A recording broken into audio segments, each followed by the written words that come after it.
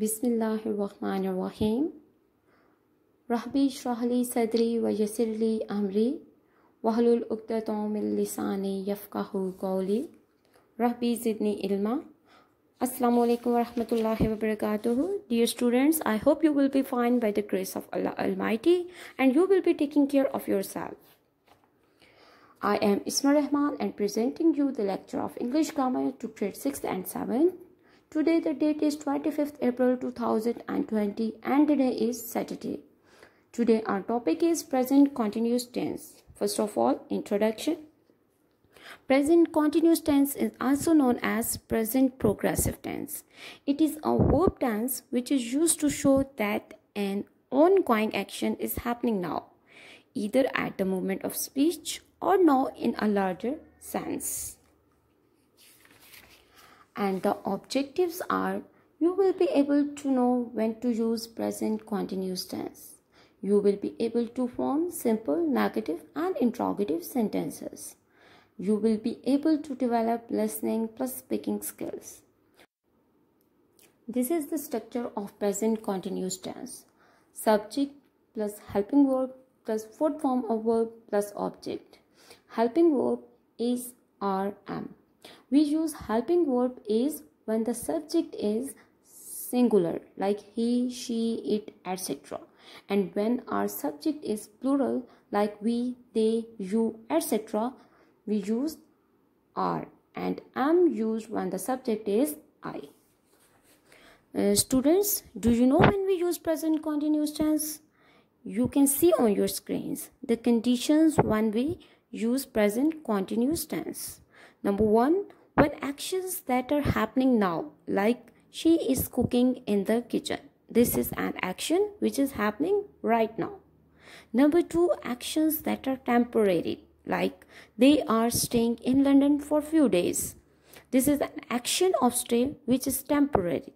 So we used present continuous tense here. Number 3, definite future plans, like I am going hiking tomorrow. This is the plan of tomorrow, but the verb shows an ongoing action. So we use present continuous tense here. And in an Urdu sentences, raha hai, rahi hai come at the end. Like Ahmed school जा रहा है, वो गाने गा रहे हैं, मैं चाय पी रहा हूँ. These are the examples of Urdu sentences. In negative sentences, not comes after helping verb. Example, Ahmed is not going to school. Here is a helping verb and not comes after helping verb. In an interrogative sentences, helping verb comes before subject. Like, are you sleeping? Is he going to market? Am I drinking juice? Here I have some other examples for you. हम कल लाहौर जा रहे हैं. We are going to Lahore tomorrow. We are not going to Lahore tomorrow. This is negative sentence, and then when we change this into interrogative, then are we going to Lahore tomorrow? And we must put question mark at the end of an interrogative sentence. बच्चा रो रहा है. The baby is crying. Conclusion. Present continuous tense is used to describe an action that is in progress, a temporary event or actions that have been planned. Task.